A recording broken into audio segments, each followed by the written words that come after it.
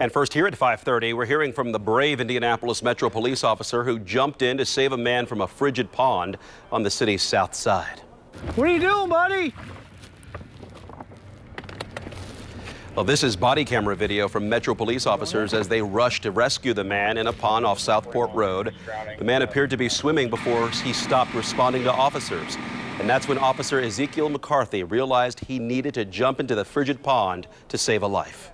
So we went over to the edge of the water to try to meet him, and he stopped, I don't know, 20, 25 foot or so, maybe a little less, off the shore, and stopped moving, stopped trying to swim, and we realized that, he wasn't moving at all, gone limp, he was face down in the water.